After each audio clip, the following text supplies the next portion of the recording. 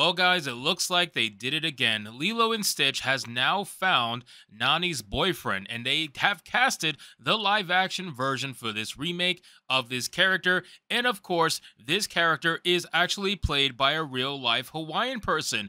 And of course, as we all know by now, not all Hawaiian people are super extreme dark skin. And just like this particular person, he is also not super dark skin, and woke Twitter is losing their minds. They feel like this is an attack against black people for some reason. No idea how they're correlating the two. They're trying to say this goes against Hawaiian culture, even though I'm pretty sure most of the people who are saying that have no idea what Hawaiian culture even is. I don't know if they thought that all Hawaiian people are basically dark skin like this, but apparently a lot of Hawaiian people, honestly, a lot of Hawaiian people look like this. They do have that kind of skin complexion. They're not all super dark skin like it is in the Disney movies. So of course, woke Twitter is going insane, and CBR.com, a show media website, has decided to write an article on this, and we're gonna go over it. So let's see what it has to say. So it says, Lilo and Stitch live action remake casts Nani's boyfriend. Disney Lilo and Stitch live action film has found as David Kawena, the cool surfer who goes on to become Nani's boyfriend later in the franchise. This article is written by Miki Suzuki, who is an anime profile picture person. I'm not surprised. Disney's upcoming live-action film, Lilo and Stitch, has found its David. As revealed by The Hollywood Reporter, Lilo and Stitch David Kawena, the cool surfer with a sincere romantic interest in Lilo's older sister Nani, is set for portrayal by newcomer Kahiau Machado. The Hollywood Reporter reached out to Disney, who declined to comment on the casting. I'm not surprised Disney declined to comment at all, because this is not something that's going to allow them to virtue signal, and they know it. I guarantee you that Disney is casting these people simply because they are Hawaiian, and they were hoping that by casting actual Hawaiian people, that woke Twitter was going to be like, oh, this is so diverse, this is so amazing. Little did they know, they underestimated the complete idiocy of woke Twitter, and not realizing that all they were going to do was look at skin color and say this person is clearly too white to play this person.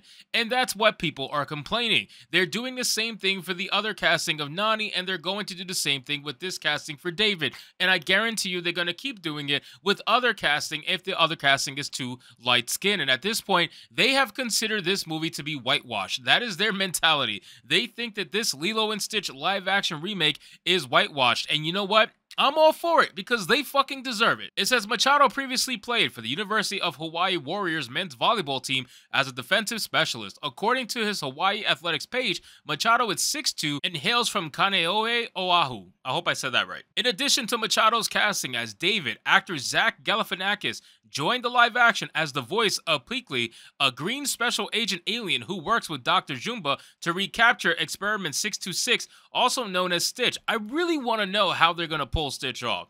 I gotta imagine that it's gonna be CGI, obviously, unless they're gonna go the Mandalorian route and go buy like a Walmart toy and pretend like it's the greatest thing ever, which they very well might be able to do, but again, I highly doubt they could pull this off in a live-action Lilo and Stitch. So, of course, Stitch is gonna be CGI, and I imagine the aliens will probably be CGI as well. I would be highly surprised if they are played by people, but then again, if they go with a more practical look, I guess it is possible, but then what are you gonna do with Stitch? I don't know, man. It seems like it's gonna be something like the Sonic movie, where obviously Sonic is fully CGI, but everybody else in the movie is live action. I'm pretty sure they could pull something like that off. It's just going to be a little weird what they do with the aliens, but hey, it's not like we haven't seen humans play aliens before in movies, so it's very much possible. It says, additionally, newcomer Maio Keola will portray Lilo, while Kaua local Sydney Elizabeth Agodong will play Nani, Lilo's older sister. Although Agodong has native Hawaiian ancestry and was born and raised on the island, Lilo and Stitch takes place on her casting as Nani come on the fire for whitewashing. Many fans of the original movie criticized Disney for colorism. I'm so glad that CBR has brought up the whole colorism debate, because again, who else would do this entire article based off colorism? CBR, of course, or maybe even Kotaku, or you can name whatever show media website you want to, but they all basically talk about the same exact thing. So it says David Kawena made his first appearance in Lilo and Stitch as a fire dancer at the luau Lilo's sister Nani works at. Like Nani, David appears to have issues maintaining regular employment, as shown when he makes a mistake during his performance at the luau and sets both himself and the stage on fire. Depicted as good and loyal friend, David has his romantic interest in Nani, but understands her responsibility towards Lilo and prioritizes their friendship ahead of his personal personal feelings. Although David's character does not enter in a romantic relationship with Nani by the end of Lilo and Stitch, there is heavy implication that he becomes her boyfriend at some point in the franchise. Man, these guys really love their heavy implications, you know what I mean? Like, if it's something that's not completely spelled out, they love to look into this. I'm guaranteeing that at some point they're probably going to say some character in Lilo and Stitch was heavily implied to be gay. It's no shocker that this is what they do. They try to look for things and claim that it's real and claim that it's true. They do the same thing with Velma, and they did the same thing with apparently Link, who's always been gay apparently. And now they're doing the same thing with Lilo and Stitch. It's just something that they do. So I'm really am curious as to just how bad the meltdown is going to be for this movie. Like, I almost guarantee that the movie is probably going to do well just because it's going to become one of those movies where people are going to pick sides. And I guarantee you that the woke mob is going to try to attack this movie for whitewashing, which is automatically going to make a certain side want to go see the movie and support it just because. And I almost question if whether or not Disney actually planned this or not. They must have known that people were going to complain and think it was whitewashing. They must have known because people are not smart. And it's not like they were going to look up the actress's origins to see if she actually came from Hawaii. That much has been made clear by all the arguments that have been happening on Twitter. Everybody's losing their mind saying that it's whitewashing when the person who's playing it is not even a white person. She is Hawaiian by birth. And it makes you wonder just how stupid people are. But again, Disney has to know their clientele. They have to, right? Like, I would imagine they have to, especially when they pander to them 24/7. So it makes me curious as to whether or not this is purposeful to see and probably experiment with the idea of, okay, what if we go the other way? How successful could our movie potentially be? I promise you it probably could be very successful if you have to pick sides, because the side that actually spends money would be the one to go support this just because they know it would make other people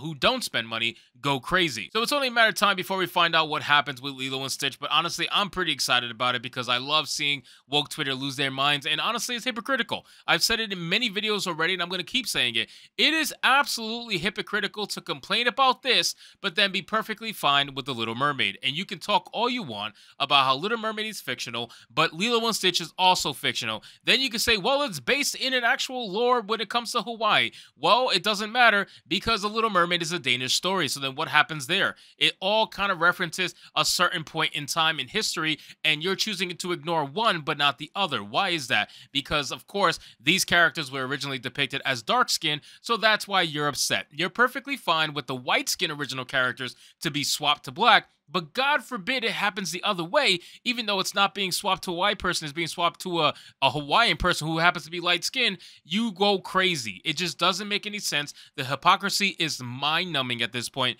and honestly, you deserve to be laughed at for it. So anyway, guys, thank you so much for watching this video. I hope you did enjoy it, and if you did, consider leaving me a subscribe. I would greatly appreciate it. Don't forget to like the video, comment, let me know what you thought, and I'll see you guys on the next one. Hypnotic out.